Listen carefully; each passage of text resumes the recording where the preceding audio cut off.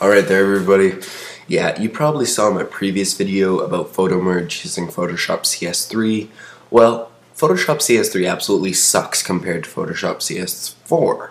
I'm going to show you photo merge using CS4 and with a whole lot of other pictures. So here are all the pictures we'll be using. I've got up, down from the piano, up from the piano, over, up, blah, blah, blah, blah, blah. It's just a whole span of my living room with more photos, okay? 14 photos in total.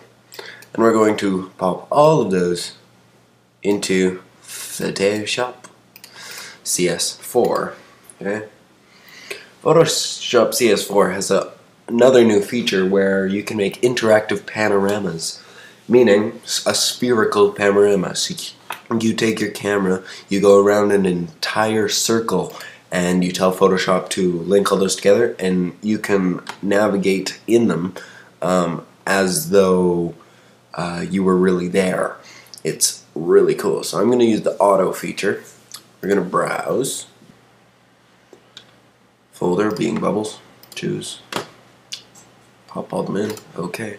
And time has also been chopped down, it's faster. Come on, there we go. Look at that. Now, you'll notice the hairline cracks here. I don't know why those show up. They showed up in CS3 too. But in CS3 you'd also have brightness lines like I possibly showed you. To get rid of those, you simply make sure all your photos here are selected. Then you go layer and merge visible, and they go away. You just make it into one and they'll disappear. Now you'll notice that when you take your crop tool to go crop, you're not getting the full room. You're gonna chop off the fan, you're gonna chop off part of the chair. So would there be any way to reposition that? There is. Hit Command A to select all, then go to Edit and Transform, there it is, and Warp. Now move the photo around a bit. Make it level. Like that, and you'll notice it doesn't really look warped. It's just been played with. Go ahead and hit enter. Now you've said OK. Now take your crop tool and do what we did before. And yeah, you'll be cutting off some of the piano, but whatever.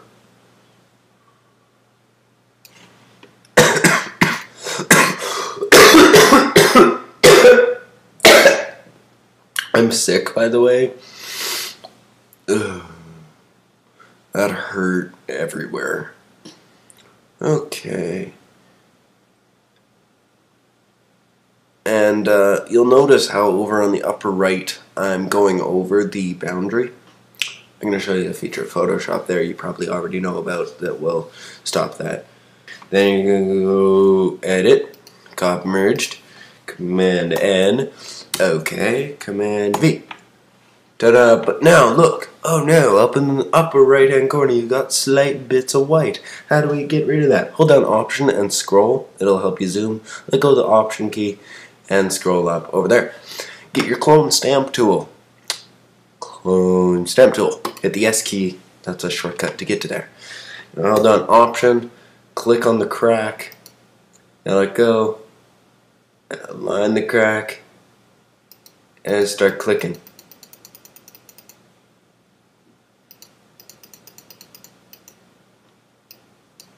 Look at that, Jimmy. I think we've solved the problem. I think we have too. I'm blurring it a bit. Now look for any mistakes it could have made, such as these cracks here in the wall. You can also use what's it called to fix those? The clone stamp tool. What I just might do here is blur them. Blur it out. You're not really gonna notice it all that much, unless you're really looking, then you won't notice it. But I have edited that one previously, so I'm gonna quit this too, here's my final product, and you can see I fixed the cracks over here.